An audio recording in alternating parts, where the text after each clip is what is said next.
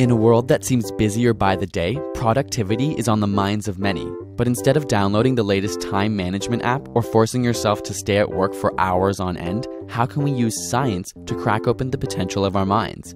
Is there a secret to being productive? The first thing to come to terms with is that your willpower is simply not enough. In fact, some studies suggest that willpower is an inexhaustible source that can be entirely used up. This is a concept known as ego depletion. So instead of convincing yourself to simply try harder, a more methodical approach is suggested. The first step: get started. It may seem obvious, but studies have shown starting a project to be the biggest barrier to productivity. Before starting, our brain visualizes the hardest parts to come and instead tries to simulate real work by focusing on small, mindless tasks. Luckily, there's a construct of the mind known as the Zeigarnik effect, which compels humans to finish a task that they've already started. The Zeigarnik effect shows that when we don't finish a task, we experience discomfort and intrusive thoughts about it. So get started now. What about time management? Shockingly, when we look at some of the most elite musicians in the world, we find that they aren't necessarily practicing more, but instead more deliberately. This is because they spend more time focused on the hardest task and focus their energy in packets. Instead of diluting their effort over the entire day, they have periods of intense work followed by breaks.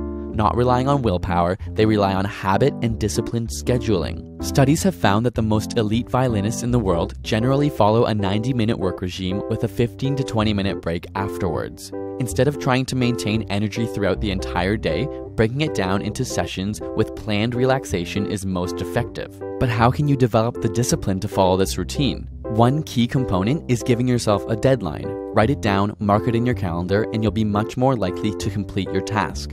On top of this, create something called an accountability chart to document your progress. In one column, write the time span, and in the other, the activities you accomplished during this time.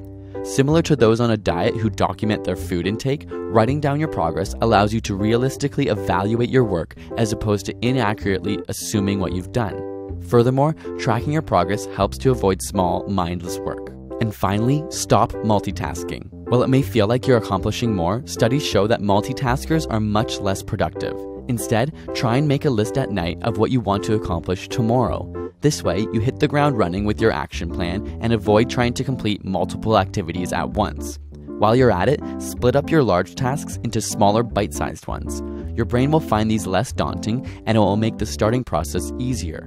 With a clear goal and action plan in mind, your productivity levels can soar to new heights. Want more tips and information on productivity? Check out Gregory Ciotti's blog, Sparring Mind, who we worked with to make this video. We'll link to the productivity article in the description where you can find even more information. And be sure to sign up for his newsletter, which covers other amazing brainy content. Got a burning question you want answered? Ask it in the comments or on Facebook and Twitter. And subscribe for more weekly science videos.